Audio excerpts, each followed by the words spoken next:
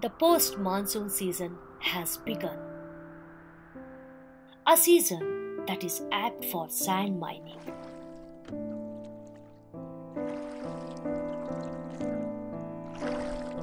Early in the morning, illegal sand mining activity is seen along the banks of the river Shimsha, about 800 meters away from the village of Kokkarebellur in South India.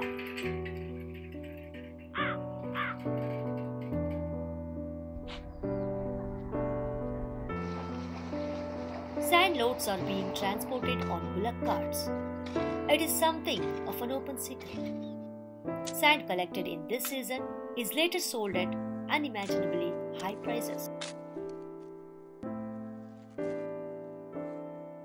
Untouched by the humdrum of commercial activity, nature's mysterious wonder is yet to unravel.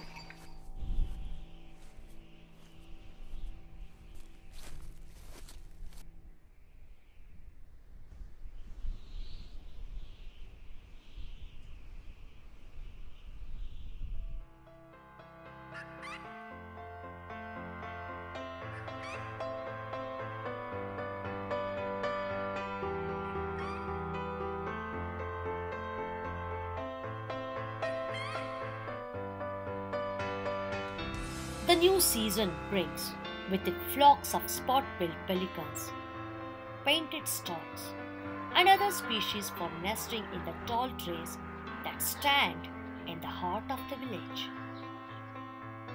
Somehow they know the time has come to return to this village from thousands of miles away. Each bird has its own story, its own secret life, and it all began here.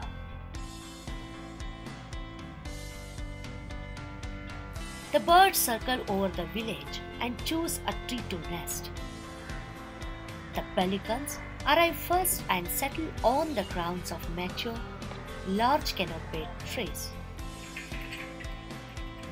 The village also offers nesting niches for many other birds.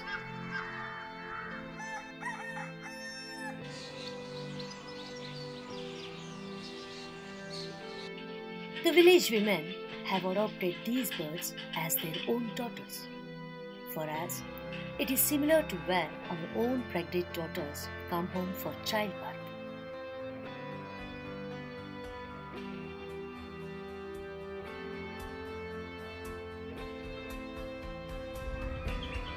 The birds are seen nesting in clusters of 15 to 20 pairs per tree. They lay eggs from October to November.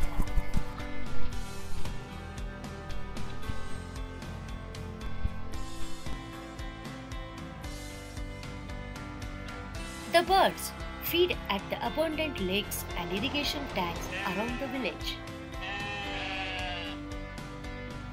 The area in the vicinity of the village offers several large tanks that provides food for these birds.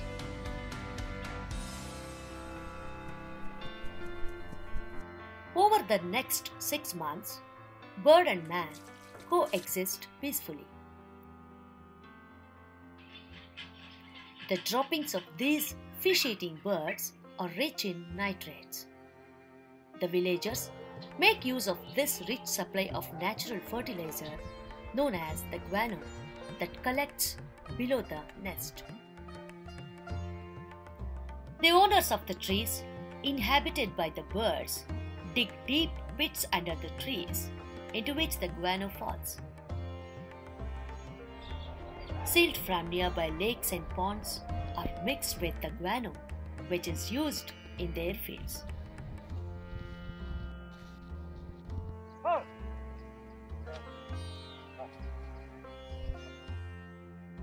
For over 500 years, the village has been shared by birds and human beings living in perfect harmony and understanding. But now, this age-old pattern of peace between the avian visitors and their human host has been rudely shattered, and the very existence of the pelicans is in jeopardy. Nearly 30 years ago, the village provided home to more than 2,000 pelicans here. the numbers have now dwindled to a mere 400 birds. Lack of nesting space is one of the major factors contributing to the decline in number of pelicans and storks.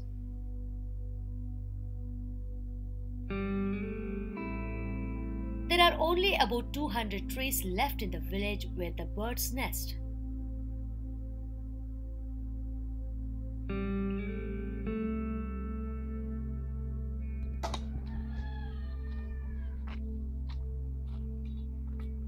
There has been an increase in demand for firewood to cook food and also to burn bricks that are manufactured here for local use.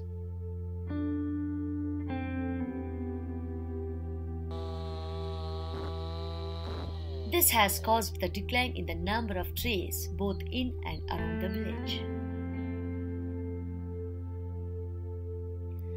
The increasing conversion of the land for arable crops has also caused the loss of trees that provided vital breeding sites. In the village of Banarli, about 2 kilometers from Kokkarebellur, both the pelicans and storks have stopped breeding due to lack of nesting space. From time to time, they are also victim to the high tension line that passes through the village very near to the nesting trees. Each year, about 20 to 25 birds get electrocuted. Once the birds have laid eggs, the predators come in great number. Cats and dogs feed on these chicks that have fallen from the nest. The local villagers save some of these chicks. They feed them and also raise them to the fledgling stage so they can return to the wild.